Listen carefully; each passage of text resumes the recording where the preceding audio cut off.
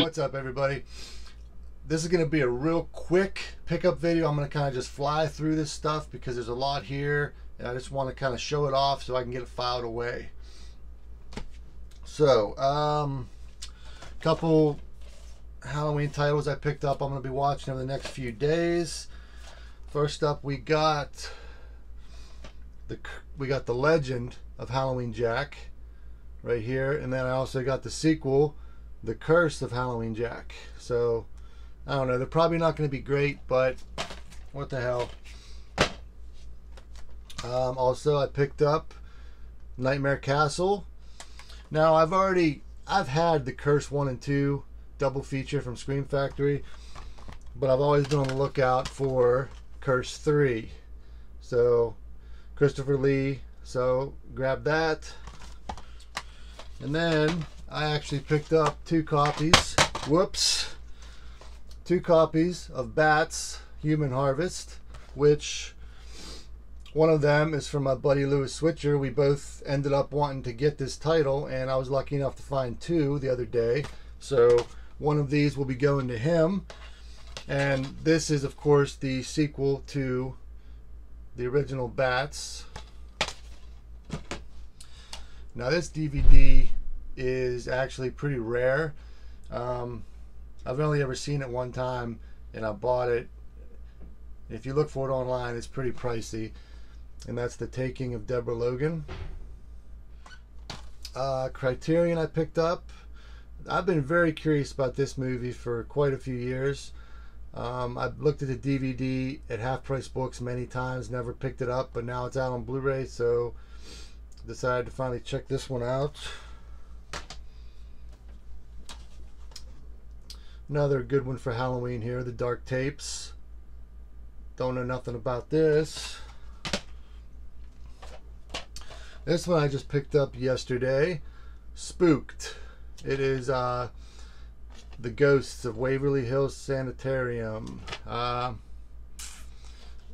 know this was on the Sci-Fi Channel just because it says so right there. I guess it was some kind of documentary special about Waverly Hills, so this will be perfect to watch this time of year as well. This one, I've only actually ever had this on VHS, but I've also never seen an old school DVD snapper case that is a lenticular cover. So, and this was only a couple dollars, so I got Ghost Ship with this cool lenticular cover. And like I say, it's an old school snapper case. So another one I did not need to buy because I already have, you know, both Arrow releases of Killer Clowns with both slipcovers on them. But this one here, as soon as I saw that it's a lenticular as well, I had to get it. See that? You just got the unpopped popcorn kernels, and then boom, they're popped with the clowns. Really cool. Yeah, no question about this. I had to grab that.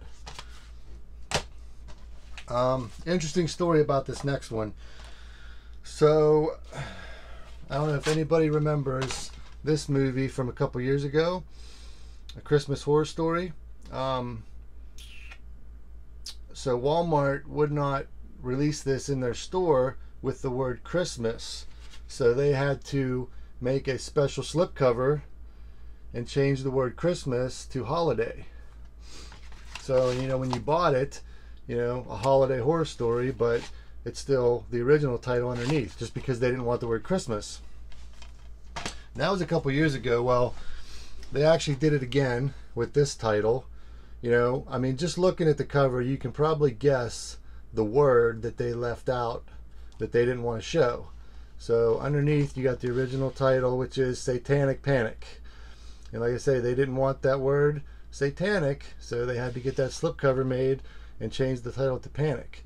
Just, I mean, I may not like the movie, but it's just a cool, unique thing that they, you know, have done that a few times. Laser discs. I got 3 laser discs, all Sylvester Stallone movies. First up, I got the laser disc for Rambo 3. Look at that. So freaking cool. Next up, we got Cliffhanger. This is one I just picked up yesterday as well. And then this one, now I actually have the Anchor Bay DVD of this movie. Never watched it, just bought it because of Stallone. But it's just kind of weird that, you know, he did a movie with Dolly Parton. So there you go. Stallone and Dolly Parton and Rhinestone. There'll be more coming. So that's it for now, guys. I'll see you guys later.